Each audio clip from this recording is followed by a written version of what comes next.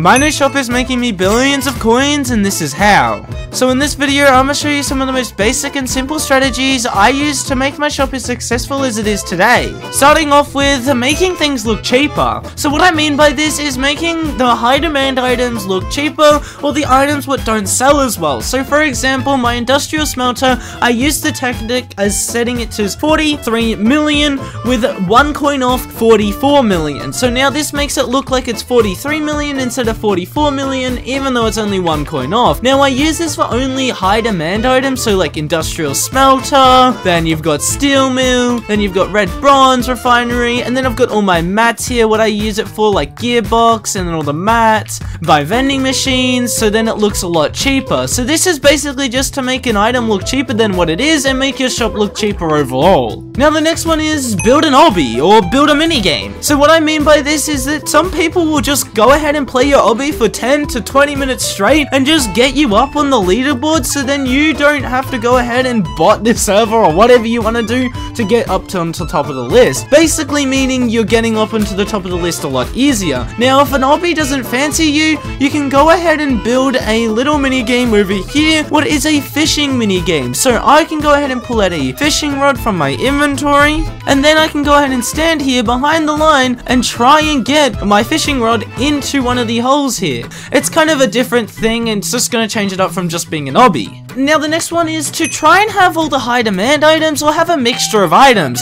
So now just don't have a shop on just selling weapons and industrial, like you want to have it of everything. So I've got industrial weapons and limiteds, and then my friend's got miscellaneous items, seeds and openables, and then my other friend has flowers and blocks. This means that we have a lot of items at our shop, meaning that everyone will go ahead and come to our shop since they know we've got all those items, instead of them going to another shop and spending their money there. Now it's basically just going to bring people more to your shop if you have every item. That's why I'm saying to go ahead and do this. Now that one was a pretty simple one, but the next one is even simpler. To publish a lot even if AFK. So what I mean by this is even if you're published and only getting up to 5 people in your shop and not getting up to the top of the list, you're getting your shop out there and well known. And if your shop is well known and everyone likes it, they'll come to your shop at the bottom and then they'll go ahead and visit. So the more you publish, the better. And you're not really losing anything from going ahead and publishing, since it's just gonna bring more players to your island and you're just gonna make more money.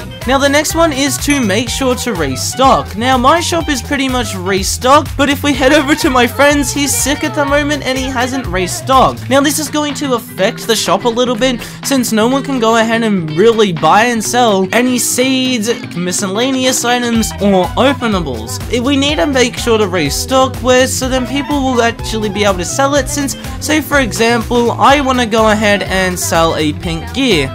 I'm going to go ahead and go over here and go, oh, there's no money in there. And then I'm just going to go ahead and leave the shop and go to another random shop. But then if I had money in this vending, I would go ahead and sell my pink sticky gears, then maybe go wander around to see if I can sell some more items, therefore making more money. That's why it is important to have a fully stocked shop. Now what I don't see a lot of people using is teleporter pads, and teleporter pads are really important since people are going to go ahead and find the item they want faster, then maybe go ahead and shop a little bit like around your shop. So you want to get them to the item as fast as possible, because say for example I wanted to buy a seed, and the seeds are all the way over in this corner right here. Instead of having no teleporter pad, someone could walk over to this yellow area and then go, oh, there's no seeds over here, then continue all the way through my shop, reminder that they do not have the broom, so this would take a lot longer, and then go all the way through here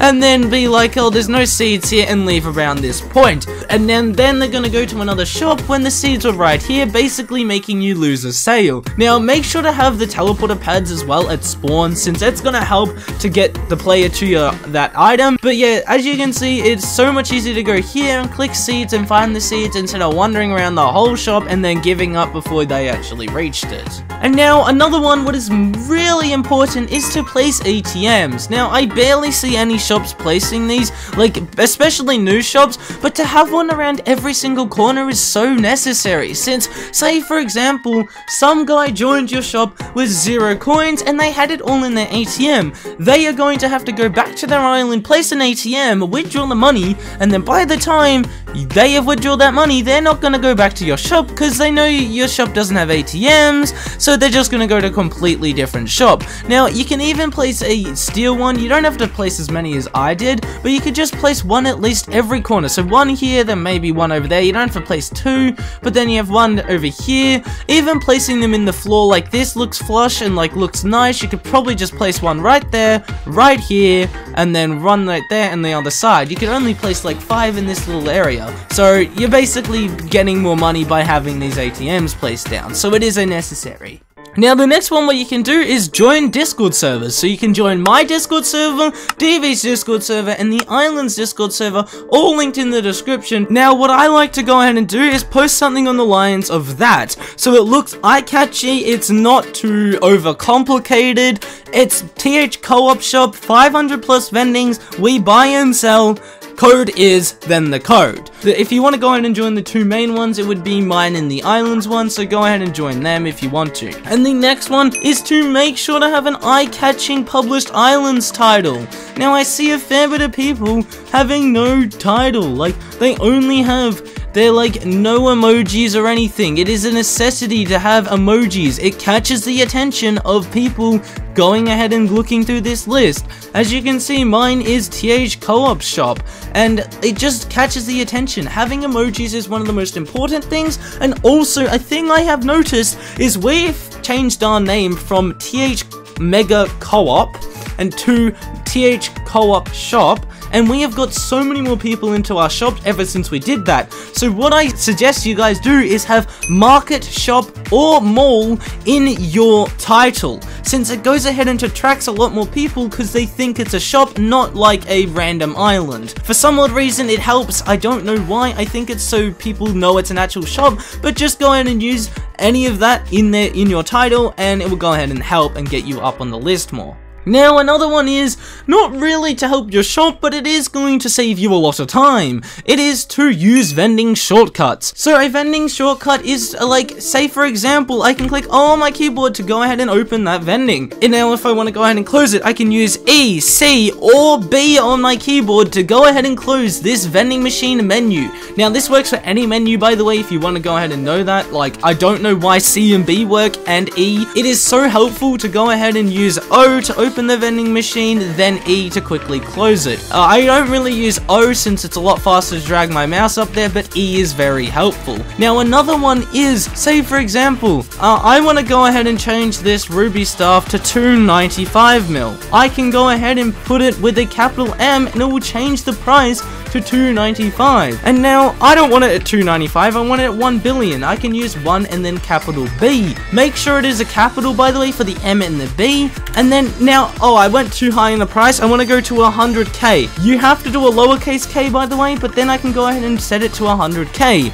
But yeah, that is basically how you use those shortcuts to set prices. They are very helpful. Some people think they don't exist, but then there is this other one, what I have noticed, and it is very weird. I want to go ahead and withdraw 1.5 billion. I can do 0.0001N and it will go ahead and withdraw 1.5 billion. It is so weird. If you go ahead and use any number with an N at the end, it will withdraw the max amount you can hold. And then another thing that you can do is, I've got over 1 billion in my inventory and I can go ahead and do the exact same to put into a vending. So that is just, like, it's just not very useful, but it is interesting to know. Now, that is really everything I have to tell you guys, so go ahead and click on this video right up here if you want to go ahead and see different types of Roblox Islands players. It's actually pretty funny, the video, so please click it. Now, bye-bye.